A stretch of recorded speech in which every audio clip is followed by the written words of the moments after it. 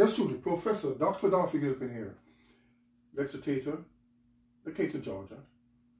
And we are on the spelling of SPACEX using the elements from the periodic table.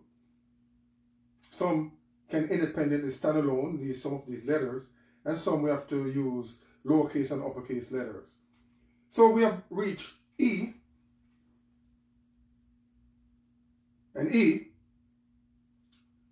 as I was a bit tired, I sat. So E, we have Einsteinium, ES, on the top here.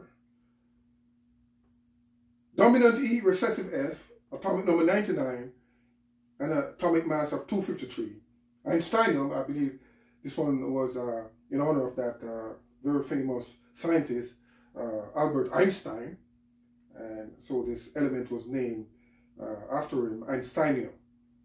Then we have ER, Fermium, atomic number 68, and atomic mass of 167.26, Fermium. Dominant E, recessive R, and Europium, dominant E, recessive U, atomic number 63, atomic mass of 151.9.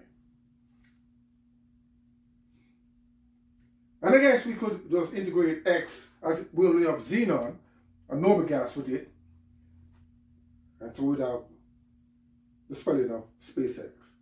So X, you take an independent lamp, but you just only have one element that has X with it, and it's an X and an E, dominant E and recessive, dominant X and recessive E, for Xenon. Or maybe in the future in space, as I do believe that there are other elements out there that we haven't yet come upon, and though there's only 118 that is known today, then there are others, I do believe. And when those are found, it will put this universe in a better position toward peace and equity and fairness, judgment, justice, and love, and prosperity towards humanity.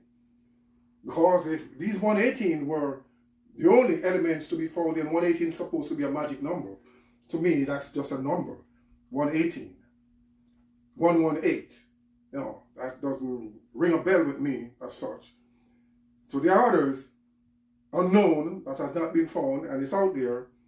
And just as in the beginning, only a couple were found, and then we continue to find and discover more elements, then in time, those elements will be found, will be discovered, that will put our race or earth or humanity closer towards peace, equity, love, peace, power, prosperity, and plenty.